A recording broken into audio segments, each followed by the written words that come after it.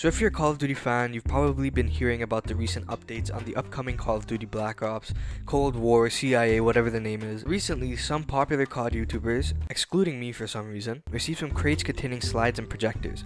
Now on these slides were different codes and ciphers, which were figured out by going on Black Ops 4. Yes, Black Ops 4. I don't think anybody expected to be playing that game anytime soon.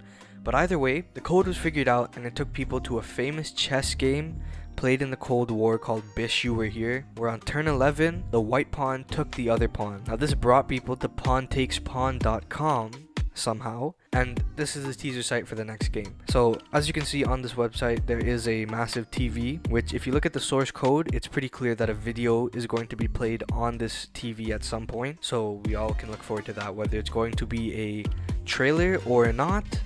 That's what we don't know now. I hope that it is going to be a trailer, but I believe that it's been confirmed that it's just going to be the clue for the next step of finding the trailer. But even so, I hope that it gives us more information about what this game actually is going to be, because right now we basically only know the name of the game, and that's about it. Now recently the site has been updated with this sticky note. When you put this extension into the URL, you get this piece of paper which basically just talks about how wars are won by the strategies behind them and how this is just the first piece of many.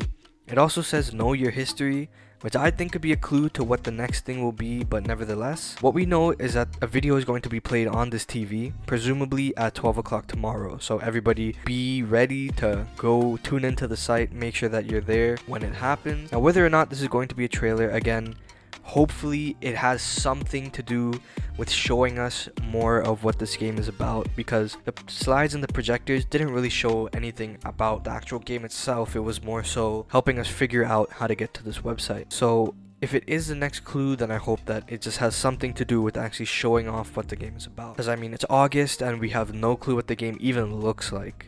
But you know, this mystery hunt I think is a good thing and a fun way to get the whole community involved.